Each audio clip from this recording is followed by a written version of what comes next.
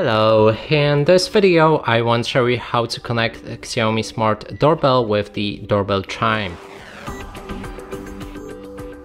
To do this, first we'll need to click on the three dots in the top right corner of the app, then navigate to the doorbell settings. Inside you can find indoor chime settings, and here's the button connect to the doorbell chime. We're gonna click on connect, then when the chime is turned on, press and hold the button for 3 seconds until you hear a beep. And you can find the button right here, so click and hold it for 3 seconds. Then select next, press the doorbell button, place the doorbell close to the chime and press the button to hear a doorbell ring.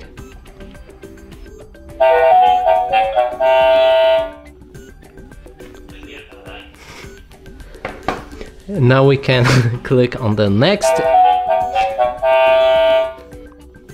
and done. And that's how you connect the doorbell with your chime.